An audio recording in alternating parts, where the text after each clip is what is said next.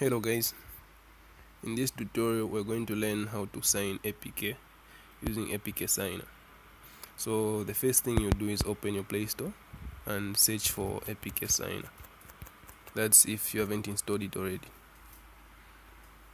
So install it.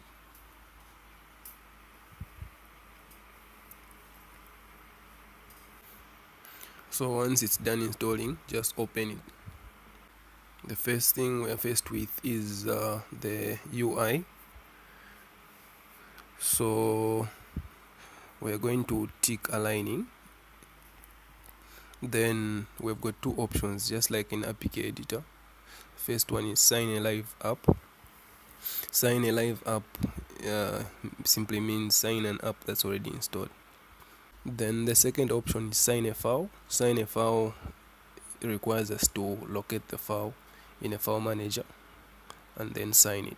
So what I want to do is sign a live app. So we're going to sign an app that's already installed.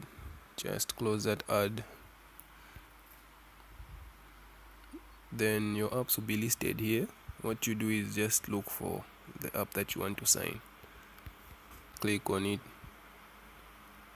Then you have to choose a directory in which you want to save the app that's signed. So I'll just save it on the root directory.